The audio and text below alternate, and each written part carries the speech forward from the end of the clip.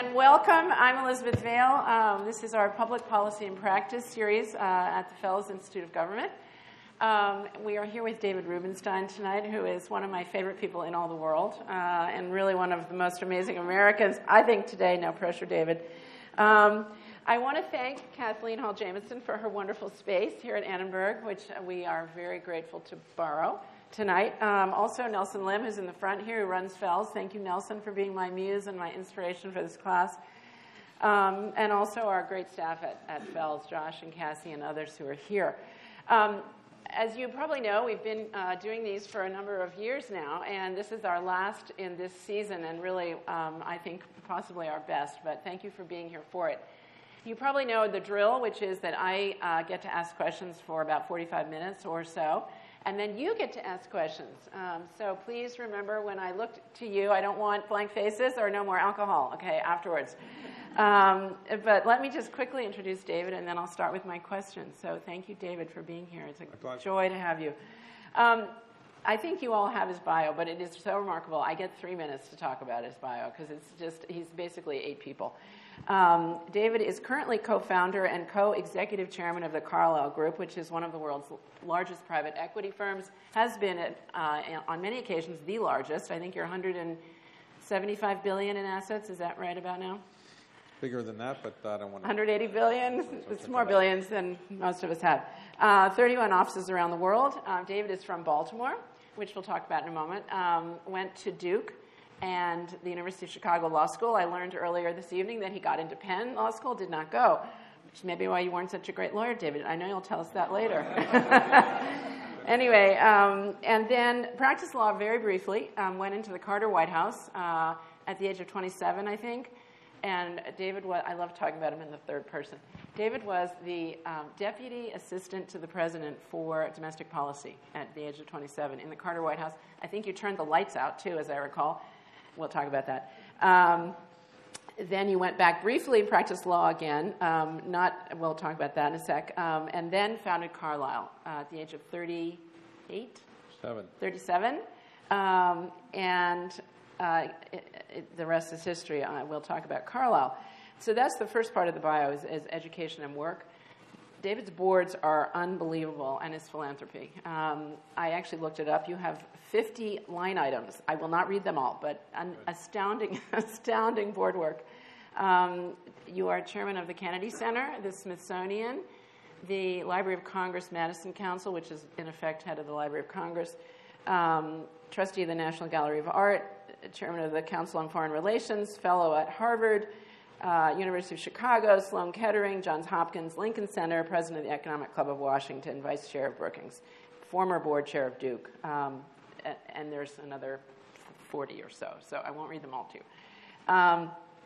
When I first met you, by the way, I remember, David, I said, David, I was introducing you at something, and I said, how can you be on all these boards? And you said, look, I just read a study that said a man of my age, you were 53 at the time, I recall, you said, I'm 53. I just read a study that a man of my characteristics, my age, Jewish, blah, blah, blah, will live another third. So I'm incubating what I want to do with my last third. I'm getting on all these boards. I know they don't want my time. They want to check, and I'm going to figure out what to do with that. And so it appears that what you did is your patriotic philanthropy, which is the third part of your bio. Astounding patriotic philanthropist, second to none. You probably all know David has bought and shared with the country the only Magna Carta, the only copy of the Magna Carta outside of England. Is that right? Or in private hands? It's the only one in private hands. In private hands, which he has bought and shared with us. It's in the archives. You also shared with us your Emancipation Proclamation, which you gave to President Obama and hung in the Oval Office, your Declaration of Independence, your 13th Amendment, your oldest book, is that right? The oldest map, et cetera, et cetera. So I want to know, we'll talk about what's next, if there's anything left. Also, your restoration of monuments. As you may know, David helped restore, or basically restored, the Washington Monument after the earthquake. The Lincoln Memorial you're doing. You've done Monticello, Mount Vernon, and on and on and on. And then there are the pandas and the elephants in the zoo, which we'll have to find out what your next species is. My last point of the bio is that David was honored in a surprise in November by the 5 living presidents of the United States. who said, "Thank you. America thanks you for all you have done," which is pretty amazing. So I now know who to invite to my eulogy. You can deliver my eulogy. You do better than anybody else. Right? I can deliver. Well, wait, I'm not done. No, I'm almost done. President Obama said he is proud to call you a friend and to watch the Washington Monument restoration out of the window with his family, and the beginning of the African American Museum, of which you were the anchor gift. And the last thing is David has a Bloomberg TV show, which you must watch. Next time we'll have a quiz on the Bloomberg TV show. He's interviewed 29 people, and they are amazing. It is amazing. Obama, no, not Obama yet. You've done Clinton, Bush, Yo-Yo Ma, Oprah, etc. So that's an incredible background. Everybody else. Okay, now you can leave. No, that's an amazing background, David. Thank you for being here. Okay, first question.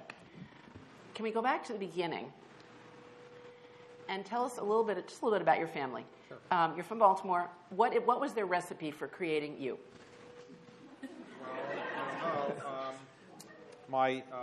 If your last name is Rubenstein, you might think this person is the son of a doctor or lawyer or some professional. But I'd like to remind people that there are blue-collar Jews, and my father was one of them. He dropped out of high school to go into World War II. He came back. He met my mother. They got married relatively quickly. She was 17. He was 20. I was born more than 9 months later.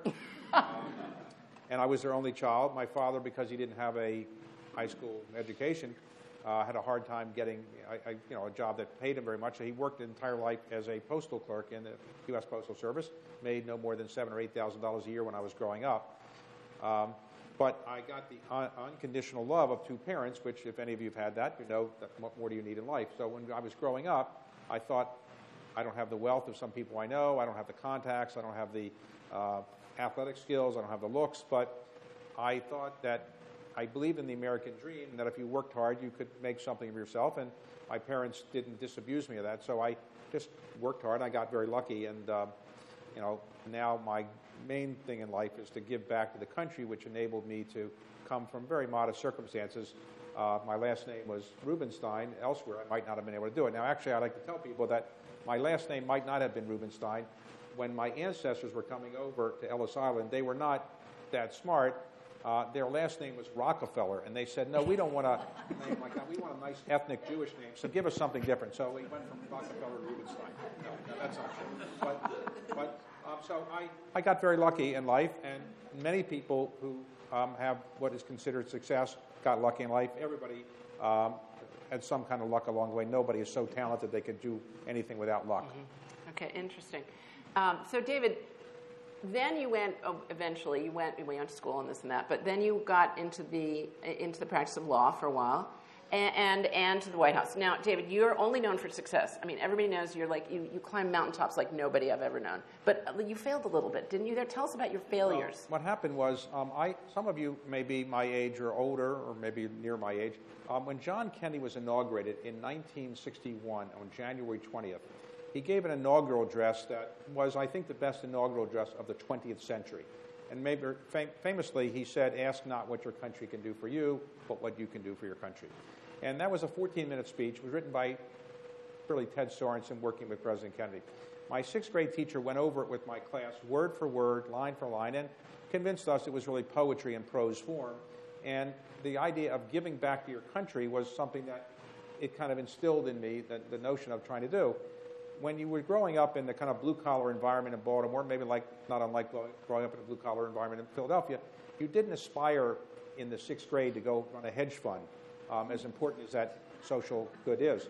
Or you didn't aspire to go run a private equity fund or start a technology startup. If you wanted to go into business, you went into your family business, or you went to Procter & Gamble and you worked your way up, or you didn't over 30 years or so. So nobody really thought if they wanted to do something with their lives, they were going to go into business in those days, relatively speaking. So the idea was you might become a lawyer or a doctor, but if you're a lawyer, you might go into government service. So my idea was to go into government service and give back to the country, inspired by President Kennedy. And some of you, no doubt, were probably inspired by President Kennedy and that famous speech. And so my goal was to become a lawyer, go into public service, and work in the White House if I was lucky to do that, but somewhere in government, and try to make the country slightly better with whatever skill I might have. And that was it, not making a lot of money. It turned out that I wasn't that good a lawyer. to be a good lawyer, you have to have certain skills, and I did okay in law school, but I wasn't a superstar. And when I went to practice law in New York at Paul Weiss, that was the firm that Ted Sorensen, who had written John Kennedy's inaugural address, was actually at. And so I wanted to be mentored by him, and he helped me a little bit, but he basically heard from the other partners there that I wasn't that good a lawyer, and so maybe we could get rid of him. So it was clear my clients didn't think I was that good either, and so I think there was a consensus that maybe I should do something else. And I'm sorry, could I switch your microphone? All right. Already. I would say, as a general rule of thumb, things don't work 50% of the time, and now we've proven that. All right, is this going to work? All right. So Ted Sorensen helped me get a job with a man, to get me out of the firm. He got me a job with a man who was, he said would be the next president of the United States, and I would be able to work in the White House just like he had done. His name, he was running for president in 1976. His name was Birch Bayh. He did not get elected president. You may know this. In fact, I became the chief counsel of his Senate Subcommittee on Constitutional Amendments, which was the job he gave me, but he was running for president. 30 days after I joined his Senate staff, he dropped out of his presidential campaign. So I said, uh-oh, I wasn't a great lawyer, and I had no political acumen because the person I thought would be the next president dropped out 30 days after I went to work with him. So some of you may have had the same experience in life, which is you wonder where your career is going, and this was at 25. So I got a call out of the blue, and some of you may have had such a call, where somebody I didn't know said, would you be interested in interviewing for another presidential campaign? I said, well, for who? They said, for Jimmy Carter. I said, isn't that the peanut farmer from Georgia? They said, yes, but he has a good chance. I said, look, I know a lot about politics, even though I'm young. He's not going to be president of the United States. But I had nothing else to do, and so I got an interview. I got the job. I went to Atlanta. And when I joined Carter's campaign, he was 33 points ahead of Gerald Ford. And when I was finished, Carter won by 1 point. So Carter said, what was your contribution? But as we have observed recently and in many years past, the people that fill White House staffs are not given those jobs on merit. They get there by working the campaign. So as you pointed out, at 27, I was the Deputy Domestic Policy Advisor to the President of the United States. Now, I knew I wasn't qualified. I didn't think other people on the staff were qualified. I didn't think Carter was qualified. So by today's standards, he's extremely qualified. But Carter had been governor of Georgia for 4 years. In those days, that was considered nothing. Now, that's considered a lot. But one of my jobs was to fight inflation. I got it to 19%, which nobody's done since. And some of you may have this experience as well. People came to see me all the time and say, you're a bright young man.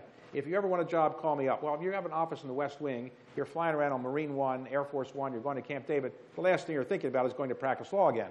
But we ran against Ronald Reagan. Some of you may remember this. And I said, please, dear God, let us run against Ronald Reagan. He's 69 years old. Nobody 69 years old can get elected president. He's too old. He's ready for a nursing home. So now I'm 68, so 69 doesn't look so old. But be careful what you wish for. We ran against Reagan. He clobbered us. So the day after we lost the election, I called all the people who told me how bright and smart I was and said, all right, now I'm ready to be hired. None of them called me back. Because who wants to hire a Carter White House aide when Reagan's in power? So January 20th comes along, and I have no job. So one day I'm at Paul Weiss. One day I'm a graduate of the University of Chicago Law School. One day I'm working in the White House. I'm working in the Senate. Now I have no job. That wasn't so bad. I had to explain this to my mother. And she said, well, David, what are you going to do on January 21? I said, I have so many offers, I don't know which one to take. And so that went on for January, February, March, April, May, June. She kept saying, why don't you just take one of these offers? But I didn't have any offers because nobody wanted me. Finally, somebody felt sorry for me. They gave me an offer to practice law again at the bottom. And I worked my way up a little bit, but I realized I wasn't a good lawyer. My clients told me I wasn't that good. So I decided I had to do something else, and I got out of the practice of law. And nobody has ever asked me to practice law again. I thought she wanted you to be a dentist. Well, my mother wanted me to be a dentist because she thought that was the highest calling of mankind. Now, the truth is, the highest calling of mankind is obviously private equity. But she thought, you get to be called a doctor, and you have no weekend hours, so what could be better? But I just didn't. I said to her, look, suppose I get arthritis in my fingers, my career will be gone. So I convinced her I didn't have to be a dentist. So I got out of the practice of law, and I got in the business world. Okay. So, David, you don't have an MBA. Now, there's a bunch of MBAs here, by the way, along with our Fells MBAs. I wish I had one. There's also, so you've been a failure in business, right? No. But you don't have an MBA. So why did you start Carlyle? What is Carlyle? What is private equity? Okay. And you have often talked about that it actually provides a social service. What is all of that? First, let me explain what private equity is for those who are not informed about it. private equity is basically the business, and now that term is used in many different ways, but outside the United States, it's often thought to be synonymous with buyouts. In the United States, I think it should be considered all kinds of private investment. It could be venture capital, mezzanine, real estate, whatever it might be. But the essence of private equity is this. In the business world, throughout most of history, what people did was when people manage other people's money, they did something different than private equity. Let me explain. The Earth is 5 billion years old, and life on Earth is 3.5 billion. Humans, as we know ourselves to be, are roughly 1 million years old, and Homo sapiens are roughly 300,000 years old. So let's just talk about Homo sapiens. For the 300,000 years that we and our ancestors have been on Earth, there was no need to manage money for anybody else. For 99.9% of the time that Homo sapiens have been on Earth, they didn't worry about anything except shelter, reproduction, and subsistence, just staying alive. Not until probably around the 1600s in Europe did people have enough money, not just the kings, to give somebody else some money to manage for them to make a little bit more money than they had. It's called investment. You give somebody some money, they manage it for you, and you get more money back than you gave them. That's the theory of investment. All investment was either you gave people money to buy a bond or the equivalent of that, and you got back some dividends and eventually the principal, or equity, where you took a risk and you got back some capital appreciation. These were things that typically in the 1600s, 1700s, 1800s gave you for fixed income 1, 2, 3%, equities 4, 5, 6%. After World War II, some people came out of the U.S. military, and they said, we have a new idea how to invest. We're going to create whole companies out of whole cloth, new companies out of whole cloth, and we're going to call this adventure capital. It's an adventure. And they went to people, and they said, we have a new idea of how to make money. We're going to create new companies. We want you to pay us not a 1% fee, which is typically what you got for fixed income or for public equities. You got a fee on the committed capital. You didn't actually have the capital yet, but you were going to, when you called the capital down, you would then invest it, but then you would get 20% of the profits, called a carried interest. And this kind of adventure capital produced for the early adventure capital investors returns of 40, 50, 60% per annum, not 1, 2, 3, 4, 5, or 6%. So people liked that, and they flocked to this. They shortened it to called venture capital. Then in the late 60s, somebody came up with a very clever idea of buying companies that were already around, but at discount from what they thought they were worth. They called these deals bootstrap deals. You buy something and you pull yourself up by the bootstrap. So if you owned a company that you thought was worth $1 million, because if it went bankrupt, your bank would say it's worth $1 million, they would lend you $1 million. I would come along as a bootstrapper and say, you know what, it's really worth $2 million. And you would say, I'm an idiot, pay you $2 million. You'll say, I'll sell it to you for $2 million. I buy it for $2 million, but I am not thinking it's worth $2 million in terms of the assets, but the cash flow off of it is maybe enough to sustain $2 million of debt. So I borrow roughly $2 million of debt. Maybe I put in 1% equity and borrow almost $2 million. And I make the company more efficient, and I sell it, and I make a 40, 50, 60% rate of return. So in the early bootstrap deals, later called leveraged buyouts, these deals were spectacularly successful. So you had venture capital, buyouts, and after 1978, the Carter administration said it was okay for public pension funds to invest in this area. So not just wealthy people, but public pension funds could invest. The returns, because more people came in, went down, but the returns were still 20% per annum, 25%, and they were spectacular. So that was what private equity is about. It was investing money for the sole purpose of increasing the value of an asset by using various techniques and to get a very good rate of return for your investor.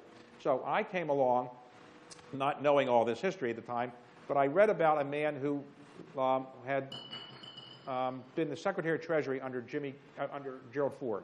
His name was Bill Simon. And when he left as Secretary of Treasury under Gerald Ford, he bought a company called Gibson Greeting Cards, which he paid roughly $230 million for, almost all borrowed money. He put in $1 million, and that $1 million became worth $80 million 2.5 years later. So I read about that and said, I don't know what a leveraged buyout is, but it's something I'd rather do than practice law. The problem was I didn't really know how to go do a leveraged buyout, so I went down the street to Bill Miller, who was Secretary of the Treasury in the Carter years, and said, your predecessor just did a leveraged buyout of Gibson Greeting Cards. He made $80 million in 2.5 years. Why don't you do that, and I'll give you my legal time, and I'll be the lawyer for it. And he said, obviously, he knew my legal skills weren't that great, so he said he didn't want to do it. I think he didn't want to tell me he didn't want to do it because my legal skills were so bad. So he didn't do it. I then decided I would start the first leveraged buyout firm in Washington and seduce other people who didn't know how bad a lawyer I was to come in and do it, and I would tell them I would raise the money. So I got 3 people who actually knew something about finance, told them that I would raise the money, and they came in, and we started in 1987. So I started it in part because I read about Bill Simon, but also I read that an entrepreneur will start his or her first company between the age of 28 and 37. And after the age of 37, leaving Mark Zuckerberg and Bill Gates exceptions aside, the chance of starting a new company after 37 is probably reduced, just like a woman's chance of reproducing after 37 or 47 goes down. Your chance of starting a company goes down. So very few entrepreneurs are starting new companies when they're 65. Some, but not many. So most entrepreneurs are between the age of 28 and 37. So I read that when I was 37. So I said, I better do it now, and that's when I started the company. And it was based in Washington, which is a city people didn't take seriously for finance, but that enabled us to make mistakes and nobody would pay attention to us. Except you haven't made many. So, David, Carlyle, as I recall, is 3 pillars, right? There's 3 of you, basically, 3 founding partners. And you have said that since you couldn't do anything very, very well, you decided you'd be the marketer / fundraiser. So, right. David, all of us are marketers in life, in some form or other, right. i.e. to be, to persuade people to do what you want, you're a marketer. You are not a kind of used car salesman kind of marketer in my mind at all. So you've raised $180 billion. You are said to be the finest, most successful marketer in the country, in the history of the country. No kidding. I have read this. So how did you do that? How did you raise $180 billion? Well, obviously, I had a lot of people that helped, but what I did was this. In any organization, you have to make yourself useful. Just sitting there saying, hey, it was my idea to create this company, eventually people are going to say, well, that might have been nice, but we need people to actually do something. So if I say, well, I'm going to do the deals, I didn't really have an MBA, I didn't have the finance background, so what can I do to make myself useful? I said, well, we're going to invest money, but we don't have any money, so I'll go raise the money. So I made myself into a fundraiser, and in the totem pole of financial professional services, fundraiser is not usually considered the top. Maybe deal maker is, and fundraiser is the bottom. But I said, this is what I'll do, and I taught myself how to go ask people for money. And I wasn't by nature a backslapping, golfing, cigar, smoking kind of guy. It wasn't my style. So that's what I thought fundraisers did. But actually, if you go out and you actually know what you're talking about, and you're willing to put the time in, you're persistent, you don't take no for an answer, without being arrogant about, not taking no, you don't be impolite to people. If you're persistent, you can actually raise money. And so ultimately, I started with family and friends and worked my way into concentric circles for, around more and more people. And, I would go to 70 countries a year and raise money. And ultimately, if you had a reasonably good track record, you could raise the money. Mm-hmm. Well, and you have. Wow. So, David, you all own hundreds of companies, or you have owned hundreds. I don't know how many. Well, we own about 200 now. 200 now. And over the course of the firm, many more than that. What do you look for in a leader? I mean, obviously, some of these you're buying to put a leader in, and some you're just... Well, let's put it this way. And when I'm hiring people to join Carlyle or interviewing people, what I look for are reasonable intelligence. I don't like geniuses because they're hard to manage and too difficult. I like people who are reasonably hardworking. I don't think they have to be obsessive, compulsive about hard work, but they work reasonably hard, recognizing that nothing great is accomplished 9 to 5, 5 days a week. I'm looking for people that know how to work with other people. Private equity is a team sport, so I like people who know how to get along. I want people that know how to share the credit, people that are ethical, and also I want people that know how to communicate with others. They know how to write. They know how to communicate orally, and also they are people that when they make money, they're not just going to go hoard it and just say, look how rich I am. They're going to do something useful with it to give it back to society and to really make a difference in the world. Mm-hmm. Those are the skills I'm looking for. A leader of a company, when people buy companies in the buyout world, less than 50% of the CEOs who start in a buyout wind up at the end because they either didn't have the right skills for that particular kind of investment or they just weren't as highly motivated as they should have been. So you often replace the CEOs, and you're looking for people that know how to motivate people, that know how to really get people to work harder within reason and know how to come up with a plan that's likely to make the company more valuable than it was before. Mm-hmm. So, David, your part of your great charm is your humility, which is genuine, I know. So you've told me about a couple of errors you made in the investment field. Day. I mean, tell us a couple of errors that you've made. Well, I could do, every day I've got about 10 of them, but these are some that I made. My daughter was an undergraduate at Harvard, and she met a young man that she's now married to. He knew I was in the investment business. I guess to impress me, he said, well, I have a friend who's going to start a company, and why don't you put some venture capital money in this, and it'll be a good deal. And I said, well, what does the company do? He said, it's a company that matches students from various colleges, and it's like a date service. Look, I said, look, I hate to be impolite, but I've seen dating service companies before. These things never take off, and it's a waste of money. So I am too experienced to want to do this. I said, what's the name of the company, by the way? He said, Facebook. I don't think that's going to get anywhere. So actually, if I put up the initial $10 million, that's worth about $35 billion today. So that was one of my mistakes. Another one was we owned a company called Baker & Taylor, which was the second largest book distributor in the United States. Started in 1839, had not made a profit since 1839. Never made a profit. Always break even.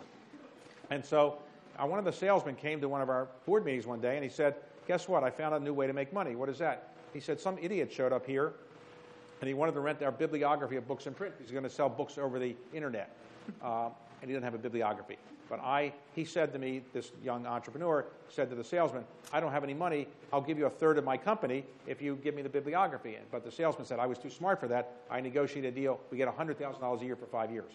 So after about 2 years, I'm reading about various things. I read about a guy starting a company in Seattle called Amazon. He was selling books over the internet. So I called the salesman and said, there might be another idiot who wants to rent that bibliography. He said, no, that's the idiot that we already got.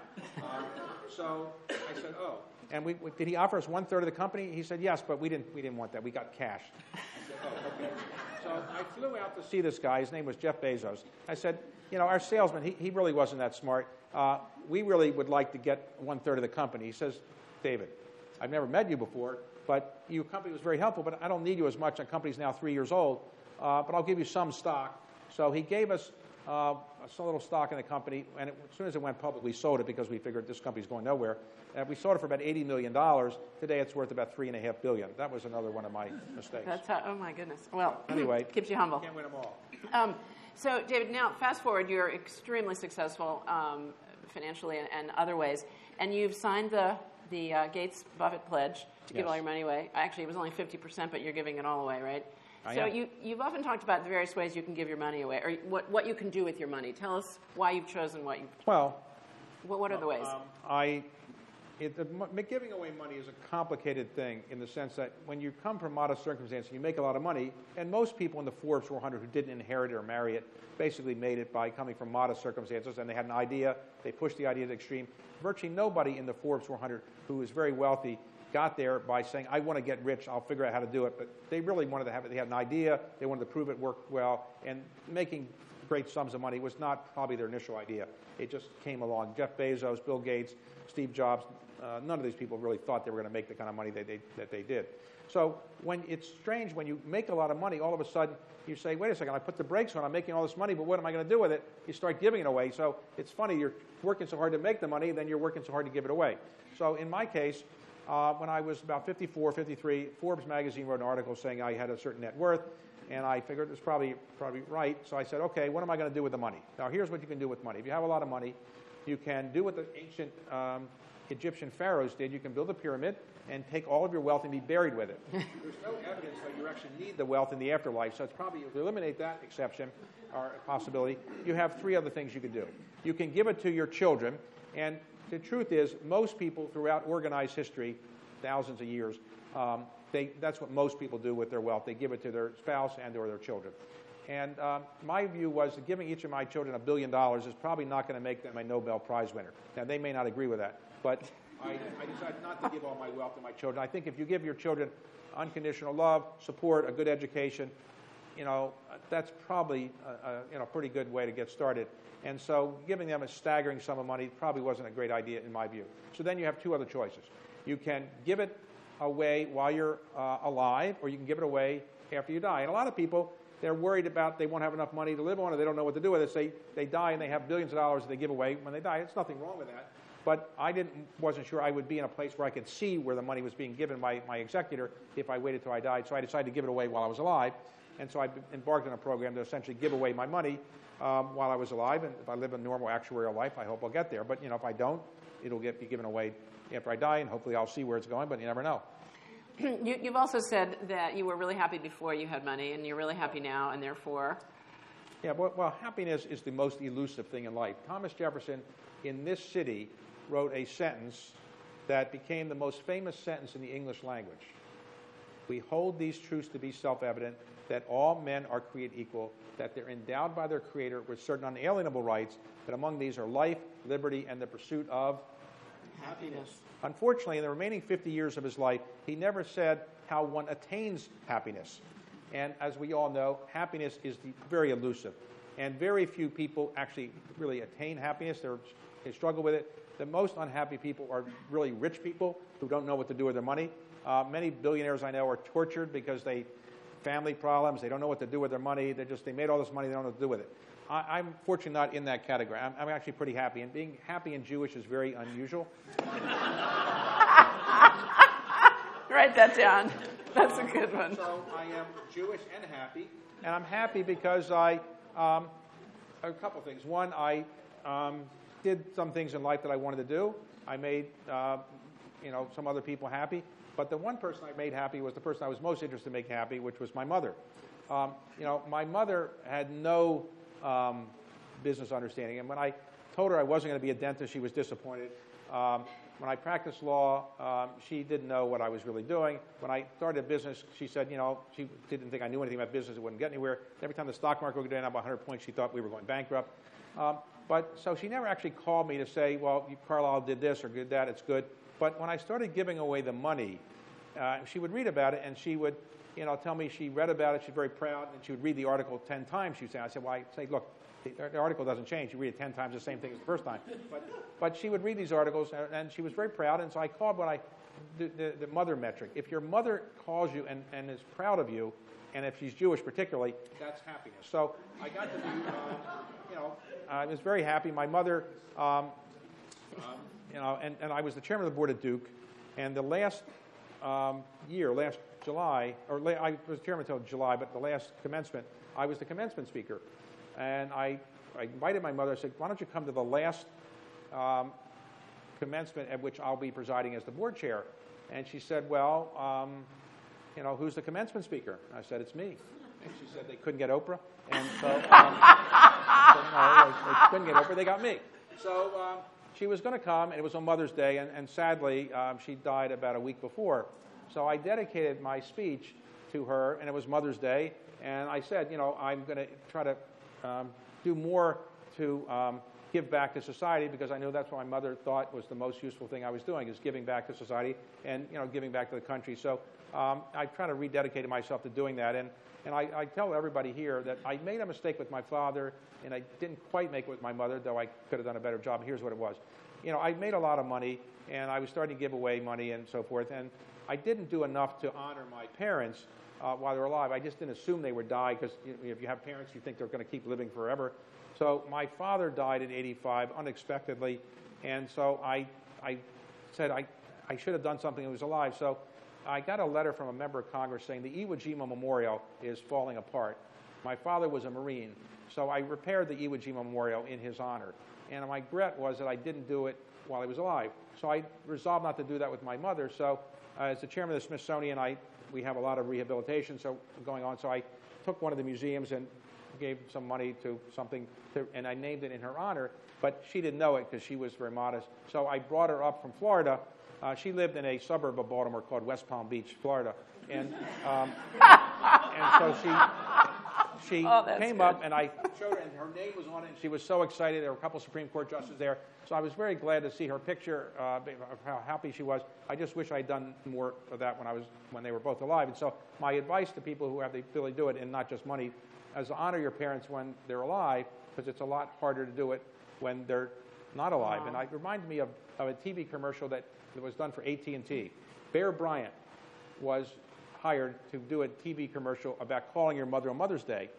And he said, please call your mother on Mother's Day. I can't do that anymore. Oh, lovely. And so, my point is, honor your parents when you can, because you don't know how long they're going to be around. I don't know if my children have the same view, but... Well, and I remember she met your father. Didn't they get married at 17 and 18, only child? He was 20, she was 17. Okay, yeah. No, I met her once. Lovely woman. She's very proud of you. Okay, so you got all this money, turning to your philanthropy, which is what you're doing with it. So the Magna Carta was your first big document. It's a monster. Why did you buy it? How did you buy it? Tell a quick story about how you bought it. Growing up in Baltimore in a blue-collar family background. And Baltimore, by the way, maybe I don't know Philadelphia as well, but Baltimore was the most rigidly segregated city in the United States by religion, because mortgages in Baltimore, and not unlike other cities perhaps, mortgages forbade you to sell a home to somebody who was Jewish or black. Now, that was outlawed by the United States Supreme Court in 1948, but Baltimore didn't quite get the word. So when I was growing up, they still had mortgages that said you can't sell this home to somebody who's black or Jewish. So all the Jews had to build homes on their own in a certain area of northwest Baltimore. And so it was, a very modest upbringing, and I enjoyed it. I didn't know anybody who wasn't Jewish until I was 13. I thought everybody in the world's Jewish, and I realized virtually nobody's Jewish when I got outside of the Jewish ghetto I was in. But so I didn't aspire to buy the Magna Carta. It wasn't one of my ambitions when you're growing up. What happened was I was flying in from London to New York. I live in Washington, but I was flying to New York, and I'm going through my mail that I accumulated, and one thing said from an investment banker, why don't you come look at the Magna Carta? It's going to be shown at this place. I said, wait a second, I just flew from London. I assumed there was one copy of the Magna Carta. It's in London. How can it be out of London and be in New York at Sotheby's? So I was interested. I went there. I knew the investment banker. He said, I got there. Actually, what the story is that there are 17 extant copies of the Magna Carta, 15 in British institutions, 1 in Australian Parliament, and Ross Perot had bought the only one in private hands in the early 1980s. A family had it in its possession for 500 years. They went land poor. They needed to sell the Magna Carta or their land, so they decided to sell this. Ross Perot heard about it. He sent his lawyer, Tom Luce, over. Lawyer negotiated to buy it for about $1.5 million. He then rolled it up in a tube, goes through British Customs. The customs agent says, what's in that tube? He said, the Magna Carta. He said, oh, sure, go ahead. So he brought it back. He put it on display at the archives. But Ross Perot, for whatever reason, decided to sell it. I think he wanted to use the money for a very good cause, Iraqi war veteran relief. And so the curator said, it's going to go for sale tomorrow night at the and she knew the likely buyers, and they were all from outside the United States. And I said, well, geez, that's not good, because this was the document that actually inspired our founding fathers. I knew enough about American history to know that the Magna Carta was not as significant in English history as people said. It was actually not. The original Magna Carta in 1215 was abrogated by King John a couple weeks after he put his seal on it. And there were several other versions of the Magna Carta. The only one that actually went into effect was one from 1297, not 1215. This is a 1297 version, so it had gone into effect. But when our colonial colonies were being given their charters, they all said, you have the rights of Englishmen. And that was interpreted by the Founding Fathers to mean that you had the rights of the Magna Carta. So if you read the letters from the Founding Fathers when they're getting ready to pull away from England, they would say, we have the rights of the Magna Carta. So I knew it was important in our country's history. So I said, I'll tell you what, I said, I'm going to go buy it tomorrow. And now, I didn't want to tell my wife, it sounds presumptuous to say I'm going to go buy the Magna Carta tomorrow. And I don't want to tell my children, they might say, how much less money might this mean for us? I don't know. So I went back the next day. I get there right in time, and I'd never been to Sotheby's before. So I said, okay, here I am. I'm ready to bid in this auction. They said, well, no, this is a complicated thing. Go in this little room. And they locked the door, and they put you on a telephone. And I couldn't quite hear. And you wanted a paddle, right? I thought they would have a paddle, but in the room they didn't have a paddle. They gave me a little telephone.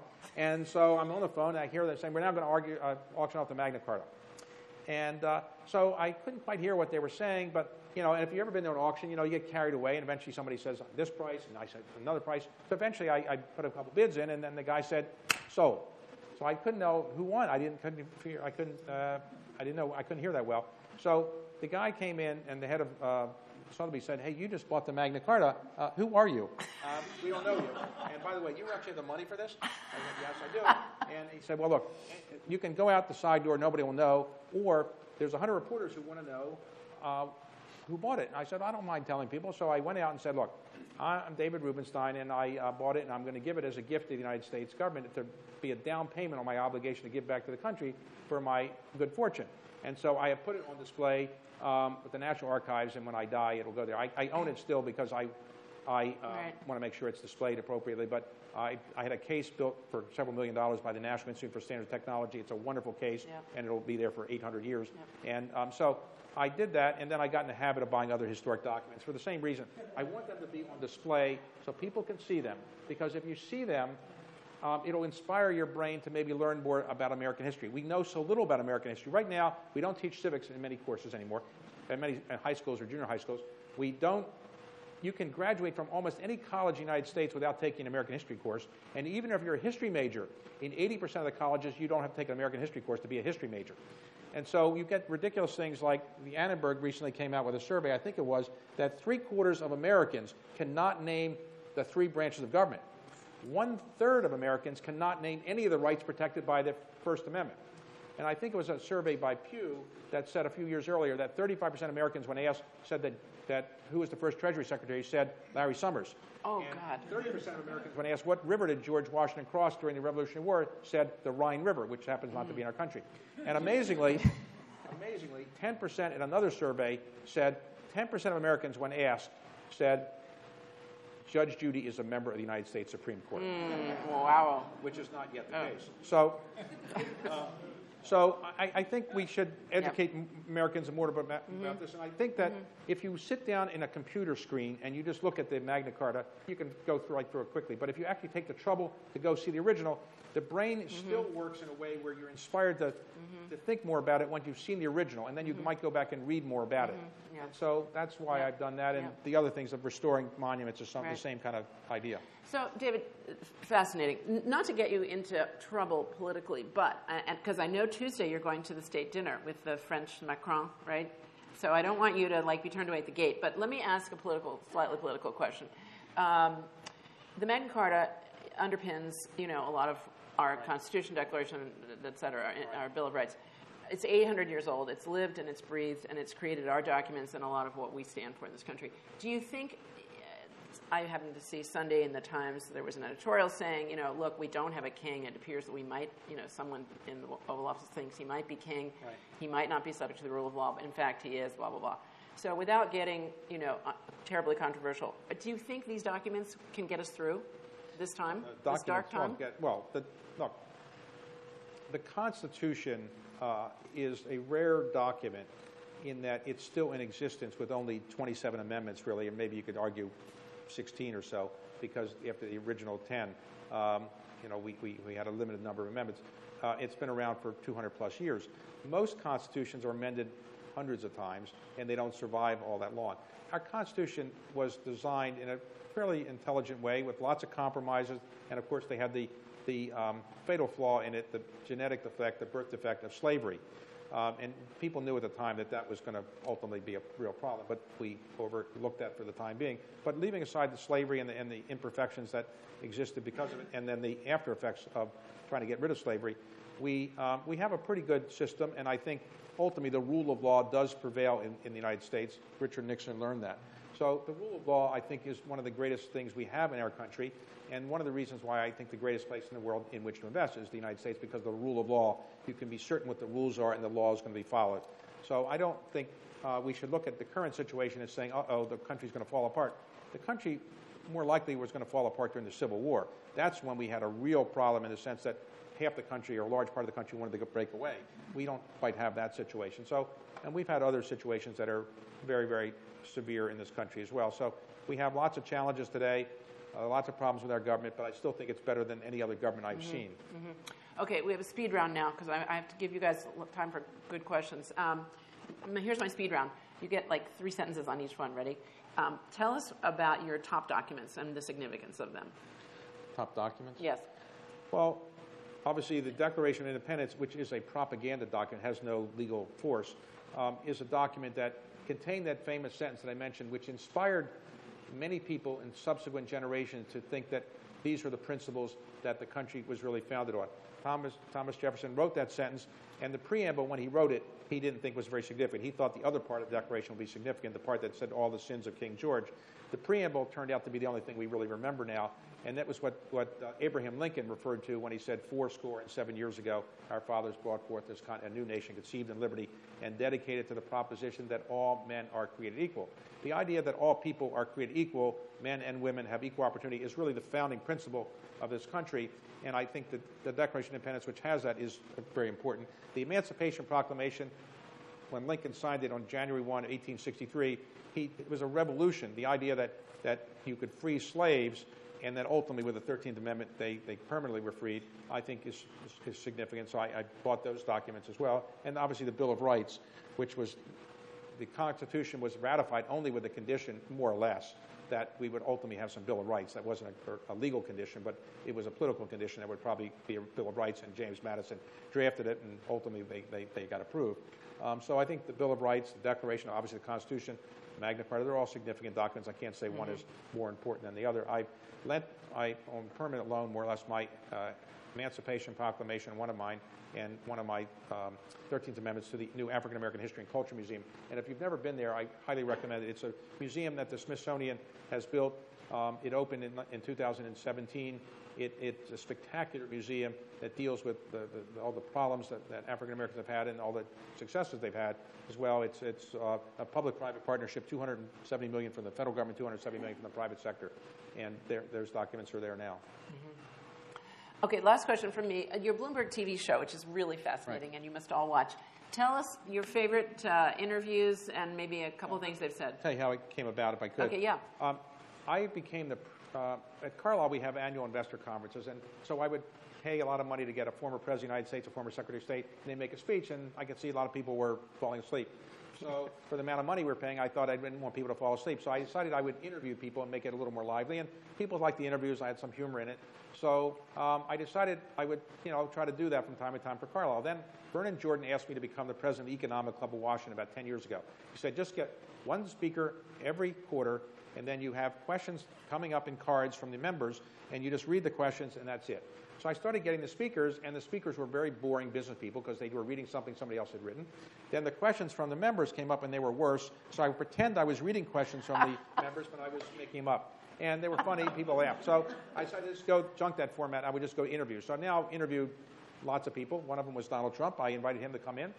And, we had a lot of business people. I was struggling for somebody who would be a draw. And somebody said, Donald Trump. I said, well, I'm looking for serious business people. And he's not that big a business person. But they said he has a TV show. He's a big draw. So he was right. We drew 800 people. I wrote him a letter, and he sent a letter back to me right away saying, yes, I'll be there. He came to the green room, and he said, David, thanks for doing this. I'm happy to do it. Ask me anything you want, except ask for 2 questions for sure. What are they? Number 1, ask me if I'm going to run for president. I said, President of what? He said, President of the United States. I said, Donald, you have no chance of being president of the United States. You told him? Oh, wow. I told him all that. He said, well, I'm going to run anyway. And then he said, the other question is, what's the other question? Ask me if my hair is real, and then you can feel my hair to show that it's real. Oh. So I asked you to feel, but I don't want to feel it. So I asked him this question. We had a good dialogue. And one of the questions I remember asking, I said, Donald, why do you want to be president? You have a better plane and a better home than the president gets. And he said, it's a good question. I'm not sure. Right, I do have a better home and a better plane. Another question I asked him was, Donald, lots of people like me, I don't really know what I should do from day to day. Sometimes I do this, do that. You never have any self-doubt. Do you have any self-doubt about anything? He said, what is self-doubt? What is that? He didn't really know. Wow. And when the interview was over, he liked it, and they called me the next day and said, David, I'm going to make you an honorary member of Mar-a-Lago. Oh. And you should know it's the highest-rated show in the 40-year history of C-SPAN. So I called C-SPAN and said, what were the ratings? They said there are no ratings. So anyway, maybe he knew. I didn't know. But anyway, so I did these interviews, and then ultimately Bloomberg people saw them, and they said, why don't you do this on TV? So I now these interviews, and Bloomberg is interesting because it's all over the world. They have Bloomberg all over the world, so people see them all over the world. Now, Bloomberg people are selling them to airplanes. So if you fly airplanes, sometimes you see these interviews, and it's fun. I mean, it takes me 45 minutes. I know the people I'm interviewing, and we do it. And it's not. Yesterday I did Renee Fleming, the opera singer, and Oprah was probably the most interesting because Oprah, she's a force of nature. And I said to her at the end, it's clear you don't need to be qualified or experienced in a traditional sense to run for president. So would you consider running for president? And that's when she said, well, maybe I would, but I don't think she will. I did also say to her, I think you have a future in television. I think you really can make television a career for yourself. And she said maybe she would. So I don't know. Maybe she'll be in television. Well, they're fantastic. I've adored them. So you all need to watch them. Okay, you get 15 minutes. So I would love questions. Let's go back here. Yeah, I'm looking at you. Yeah. Thanks. Hi, thank you for being here. Kevin Brown, executive student. First, we have a connection. My grandfather is 89. He is a Marine and was a postal worker, so like your father. So my question is, in Philadelphia, for example, we have limited resources for our schools and infrastructure. We struggle from deep poverty. We cannot raise taxes for out of fear of driving away business. On the national level, we have a budget deficit, struggle with inequality across the nation, will we lower taxes? At the same time, it seems like private equity hedge funds are booming, are making lots of money and capital. So to me, it seems like there's an inherent contradiction between sometimes our national ability to fund what's most important, our defense, our social security, our retirement, our schools, yet there seems to be kind of this accumulation of wealth internationally in the private equity hedge fund sector. So how do we reconcile these two, seems bifurcation, separation of struggling public groups and business that's thriving and making more money than ever we thought they could? Well, it's a complicated question. I'd say that clearly the country is creating an enormous amount of wealth for people in the upper income brackets, and people in the bottom are becoming poorer, not getting closer to the middle class. There are many reasons for that. I can't solve all those problems. If I could solve those problems, I'd be in the Iowa caucuses right now getting ready for the presidential campaign. I don't have an answer for that. I don't know who does. I do think that we are the theory of wealth is that when you create more wealth, it kind of distributed somewhat ratably, across the entire economic spectrum, but it's not happening. Right now, the wealthy are getting far wealthier, and the poor are getting, I think, poorer, relatively speaking. There are many reasons for this. I can't solve all those problems or explain it all, but one of the reasons is that many people drop out of high school or they're not being educated. Take literacy as an example. Right now, 14% of the people in this country who are adults are functionally illiterate, which means they can't read past the fourth grade level. If you're functionally illiterate, you have a very good chance of going into juvenile delinquency system. 85% of juvenile delinquents are functionally illiterate. 2/3 of the people in our prison system are functionally illiterate. In the city in which I live, Washington, D.C., roughly 30% of the people who enter high school don't graduate. So if you have a lot of people who are functionally illiterate, they don't graduate from high school or get a reasonable education, the chance of their getting to the top is not very good. We also have another problem, which is that income inequality is one issue, which is you have wealth disparities that are getting greater for a lot of reasons. You also have a lack of social mobility.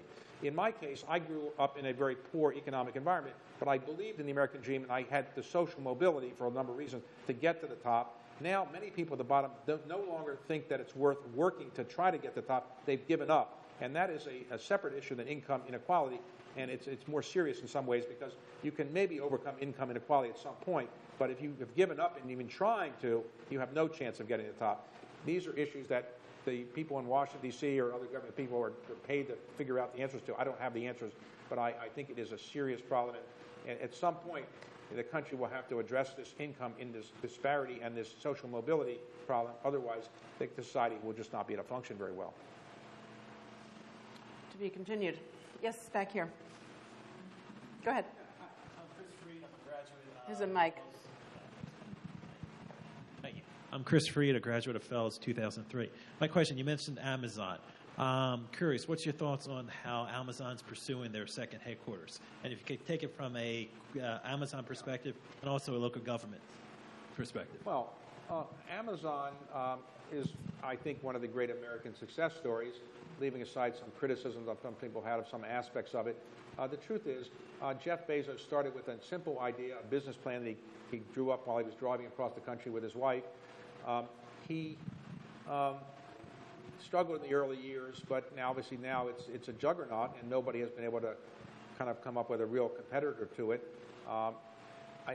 His company is so strong that he's hiring so many people that he just feels that he needs to be more in one city. So I have talked to him about it, and he's obviously going through this elaborate process. I think they've narrowed it down to a number of cities.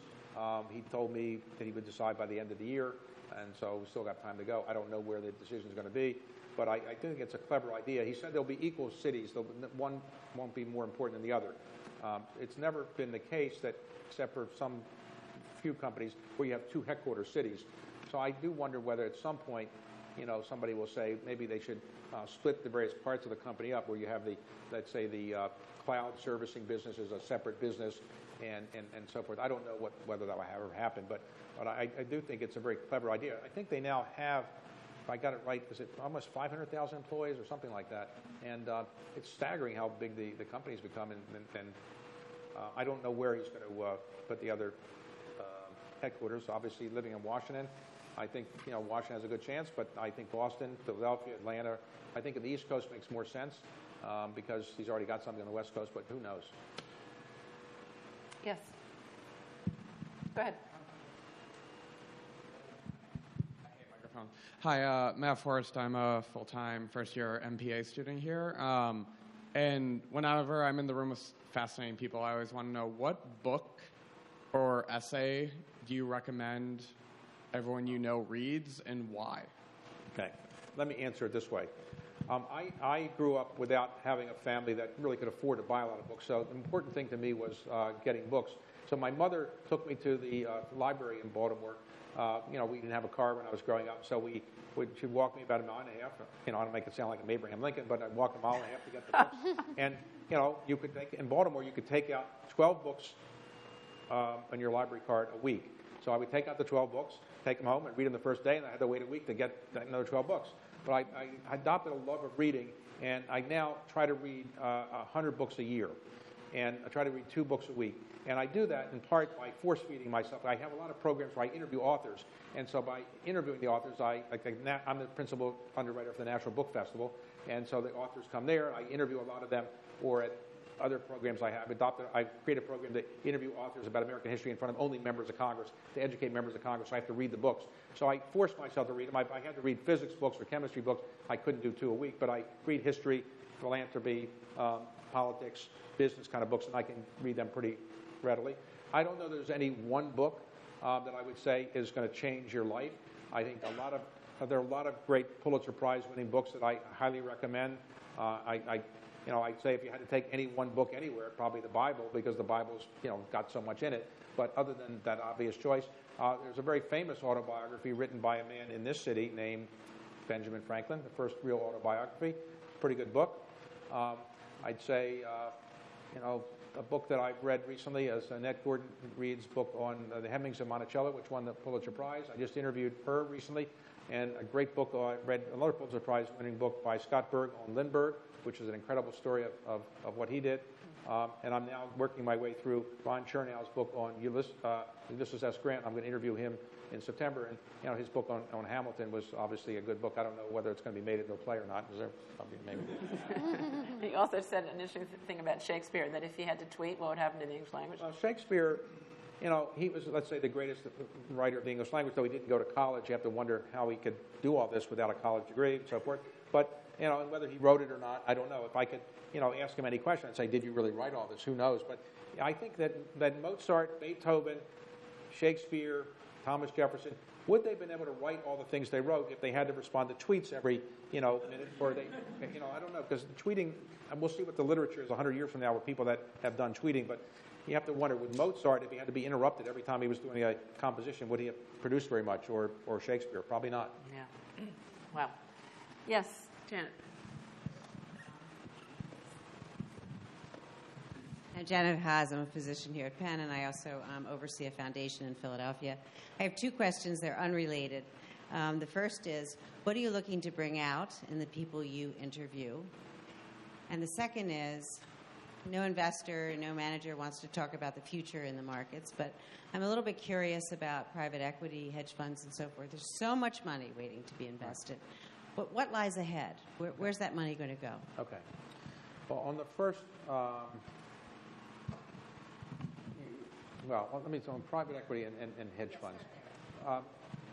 The theory of private equity and hedge funds was that you're going to get a superior rate of return. You're going to pay a higher fee, but you're going to get a superior rate of return. Today, because returns have been so bad in so many other areas for such a long time, people are willing to take lower rates of return. So it used to be that people wanted a 20% annualized net internal rate of return from private equity, let's say. Today, investors are actually pretty happy if they get 14 or 15%. Now, 14 or 15% net might not strike people 10 years ago as great, but today, in this environment, it's more than acceptable to people. And with there's so much wealth in the world, investors have so much money, if you can get 14, 15% net, that's still pretty good. And 20% is probably unrealistic on a sustained basis. We're putting out a lot of money. But so I think that investors are going to, until we have the next recession, which is probably due at some point, we have recessions every 7 years on average. We haven't had one for 9 years. We're overdue for one. We'll probably have one at some point. And when we do, the prices will come down a bit, and people will buy things cheaper, and maybe ultimately returns will come up. I don't know where interest rates are going to go. I hired a guy a number of years ago to Carlyle. He was a very nice young man, and I hired him. He worked for me for about 8 years, and then he decided to do something else, and now he's the chairman of the Federal Reserve Board, Jay Powell. So, I don't know what he's going to do. I'm sure he's going to do a very good job in figuring out what to do in terms of increase interest rates. But as they increase them, I think ultimately we will probably come to an economic slowdown at some point. But I think private equity is still relatively modest in this sense. The world's GDP is roughly 55% as measured by purchase price parity in the emerging markets, 45% here. But only 17% of all private equity dollars are going into the emerging markets, so-called.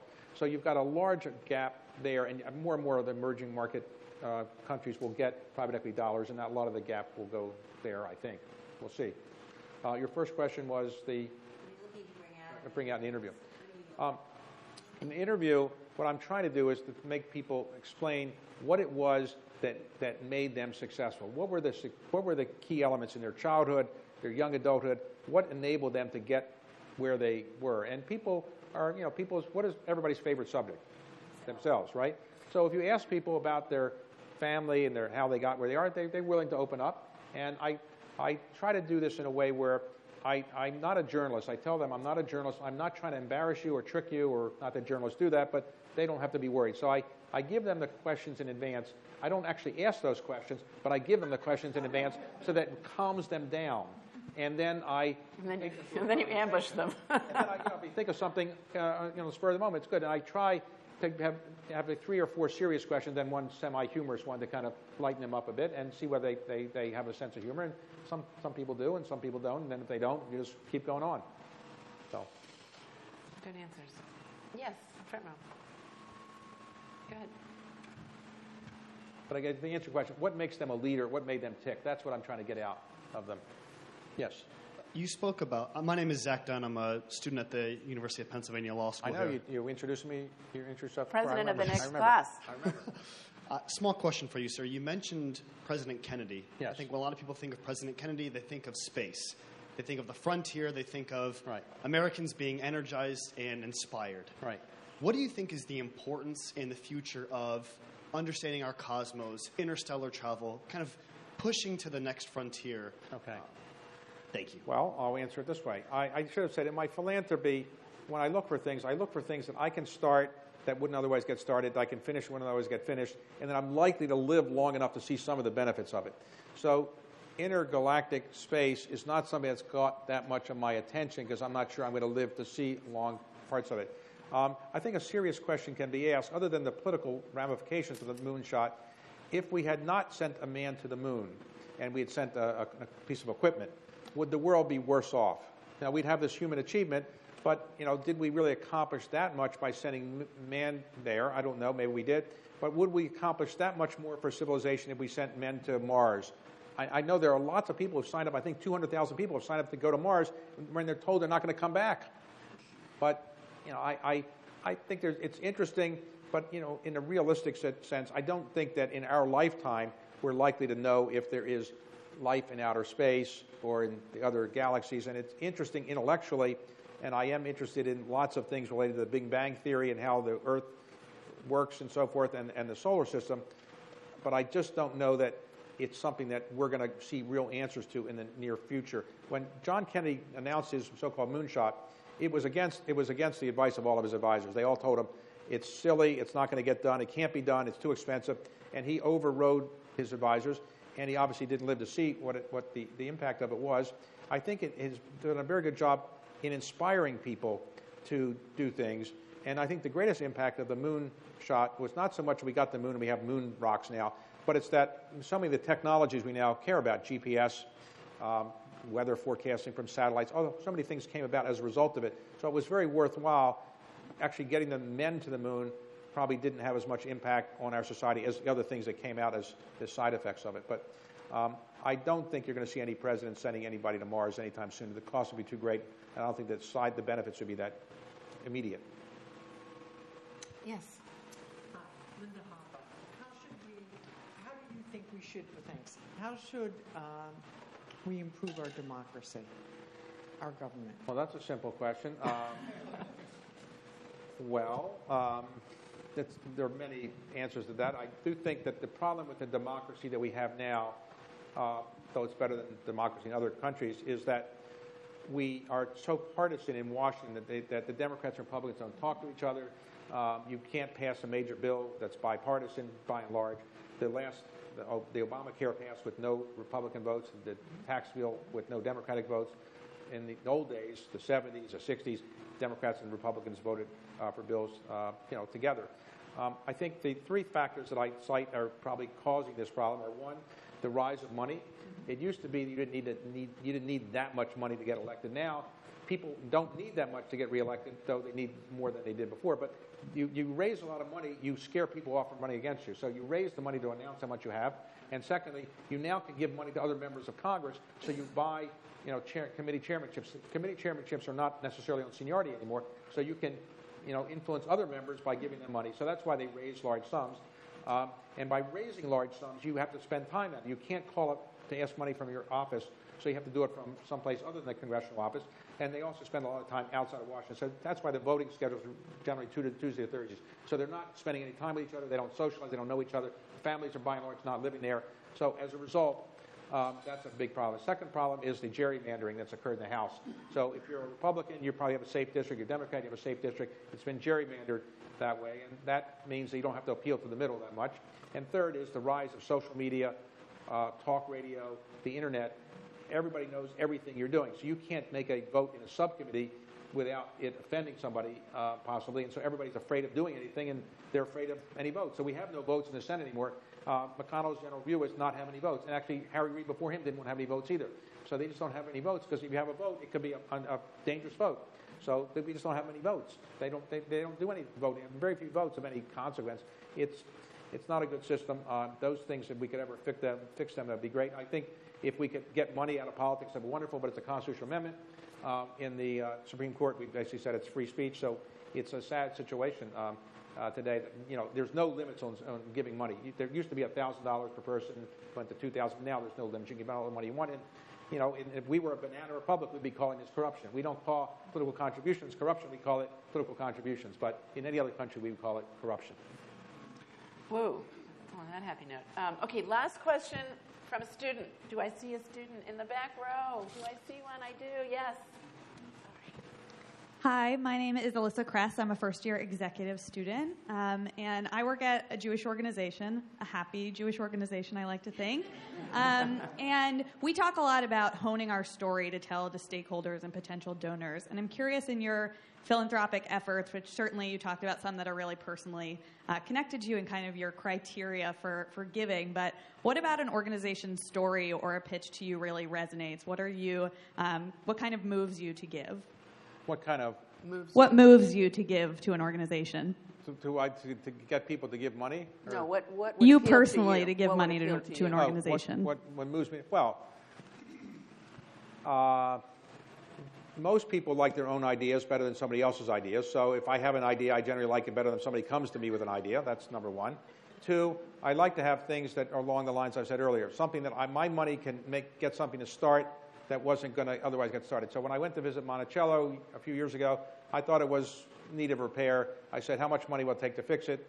And they told me, and I said, okay, let's do that. And I thought I could live long enough to see the repairs. And I wanted the slave quarters to be built out so we could see that Thomas Jefferson, for all of his strengths, was a slave owner and it was a plantation.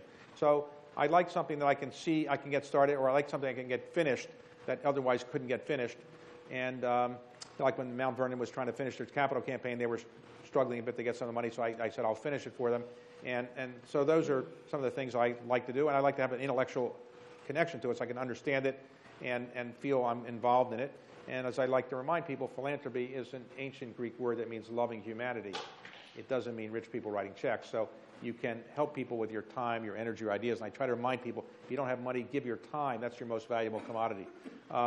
So in the Jewish connection area, I would say that I gave a speech last Monday night. It was a complicated speech to give. I was the keynote speaker at the 25th anniversary of the Holocaust Museum.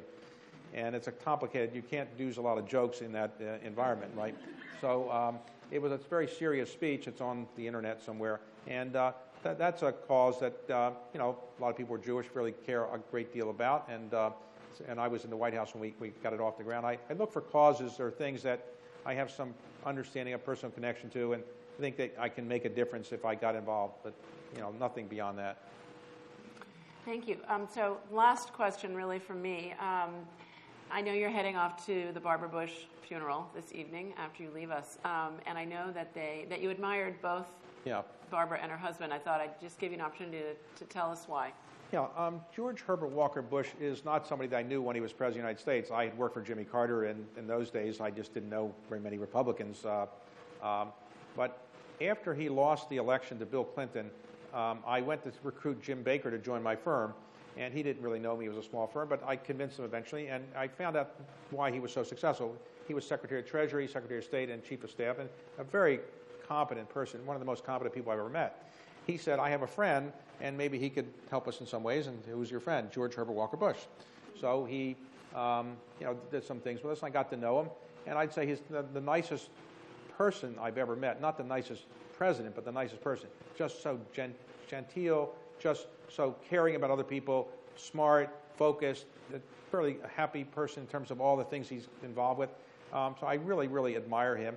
But I got to know his wife, Barbara. And Barbara, they called her the enforcer in the family, and because she was tough. And but she had a biting wit that it's just, you can't make this stuff up. You either have it or you don't. And she was very, very funny. And the family was always afraid of her. The grandchildren were afraid of her because she would always make them clean up. She would make them, do what they're supposed to do, eat what they're supposed to eat. But she was wonderful, and I went on many trips with her. And I remember, I was thinking the other day, I went on a trip with her on safari, and she took every one of her grandchildren on a trip every year, different ones to kind of get to know them better. And we went on safari, and one time an elephant is getting ready. It looked like there was a hippopotamus was going to charge her tent. And, they told her about it, and she didn't seem to worry. She couldn't care less. She was just very laid back, very easy to deal with. And in George W. Bush's book about his father, he actually had a part about his mother. And he told me, it was a typical his mother's wit. He's running in a marathon. And he's running, and his mother's coming out of church. And, and he's going along, he's sweating, he's barely able to do it. And she yells out, George, hurry up, there's a fat person ahead of you. Anyway, so he worked harder. But she's always, she was very witty. One of the things that she inspired me to do is this. She created the Literacy Foundation, Barbara Bush Family Literacy Foundation. And I've been deeply involved in that and other literacy things. And, she's the one that reminded me how people in this country really don't read as much as they should. As I said, 14% of the people in this country are functionally illiterate, and amazingly, there's the other problem of illiteracy. 30% of college graduates never read another book in their life. And 50% of Americans have not bought a book or been in a bookstore in the last 5 years. Wow. So it's a problem, and she was a very incredible person. Well, thank you, David, for representing us there.